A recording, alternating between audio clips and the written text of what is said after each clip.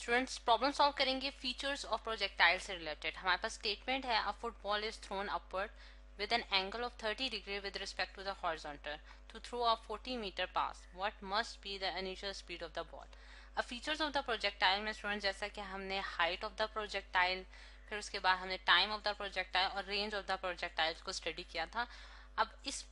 Situation के मुताबिक हम एक डायग्राम ड्रॉ करते हैं जिसमें हम ये सिचुएशन को एग्जामिन करना चाह रहे हैं कि जैसा से मेरे पास यहाँ एक फुटबॉल है, ये मेरे पास एक फुटबॉल है स्टूडेंट्स, इसको हम कलर कर लेते हैं। ठीक, अब इस फुटबॉल को आपने जो है एक खास एंगल पे जो है वो थ्रो किया है इन द अपवर्ड डायरेक्शन, यानी कि ये जो है इसको आपने हॉरिजॉन्टल के लिहाज से अगर हम इसका एंगल देखें तो वो उसने हमें गिवन स्टेटमेंट में हमें बताया है कि ये कितने एंगल पे आपने ऊपर की तरफ फेंके 30 डिग्री से, हॉरिजॉन्टल के साइज का एंगल कितना है 30 डिग्री। अब यहाँ एक स्टूडेंट है, यानी कि एक स्टूडेंट जो है वो इस बॉल को थ्रो कर रहा है 30 डिग्री के एंगल पे इन द अपवर्ड डायरेक्शन, और सेकंड मतलब कि जो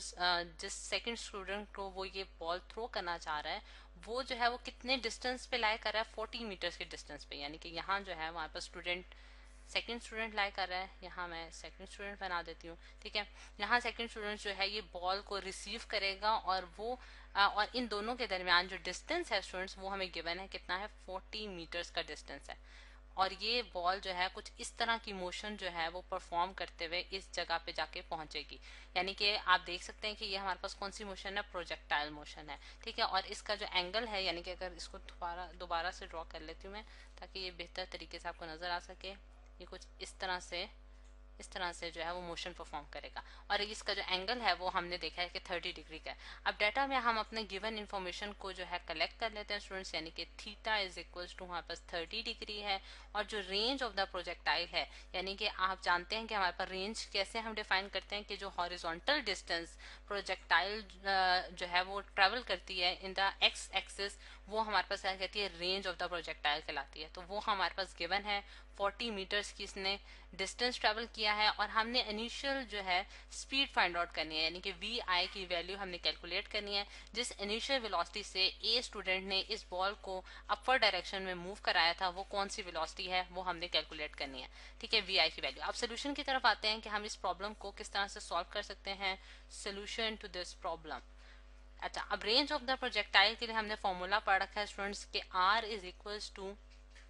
वी आई का square divided by ji into sine of 2 theta into sine of 2 theta. अब इस फॉर्मूला को यूज करते हैं हम वी आई की वैल्यू कैलकुलेट कर सकते हैं। अब वी आई का स्क्वायर की वैल्यू को हम एक साइड पे रखते हैं और बाकी टर्म्स को जो है वो हम दूसरी साइड पे जाके मल्टीप्लाई और डिवाइड कर देते हैं, यानी कि साइन ऑफ 2 थीटा आ जाएगा हमारे पास। ये यहाँ डिवाइड हो रही है तो इस जगह पे लेफ्ट हैंड साइड पे जाके मल्टीप्लाई हो जाएगी और दिस वन जो है ये डिवाइड हो जाएगी। तो अब वैल्यूज को इनपुट करते हैं, ऑल द वैल्यूज हमें गिवन है, यानी कि 40 मल्टीप्लाई बाय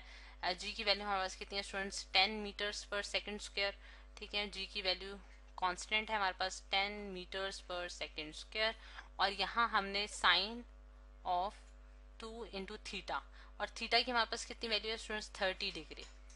डिग्री की वैल्यू है। इसमें हमने वैल्यूज को इनपुट कर दिया है। अब हम इसको इक्वेशन को जो है वो सॉल्व कर लेते हैं। अब 40 मल्टीप्लाई बाय 10 हमारे पास 400 आ जाएगा, और साइन ऑफ 2 इंटू 30 जो है हमारे पास 60 डिग्री बना देगा। ठीक है, और साइन ऑफ 60 डिग्री की हमारे पास कितनी वैल्यू होती है स्टूडेंट 0.866 होती है, और वी आई का स्क्वायर यानी कि 400 डिवाइड बाय 0.866 अगर हम करें तो हमारे पास क्या आंसर आता है 461.88। कैलकुलेटर का यूज करते हुए आप ये वैल्यू निकाल सकते हैं। और वी आई का स्क्वायर जो है इसको हम स्क्वायर को खत्म करना चाहते हैं तो मैं क्या करूंगी, दोनों साइडों पे अंडर रूट ले लूंगी, यानी कि 416.88 का मैंने दोनों साइड पर अंडर रूट ले लिया, और अंडर रूट पे जब हम यहाँ स्क्वायर अंडर रूट से कैंसिल हो जाएगा तो हमारे पास वी आई आ जाएगा, और यहाँ जो हमारे पास वैल्यू आ रही है वो कितनी आ रही है 21.4 मीटर्स पर सेकेंड। तो ये है स्टूडेंट्स हमारे पास initial velocity of the projectile जो कि हमने कैलकुलेट कर लिया।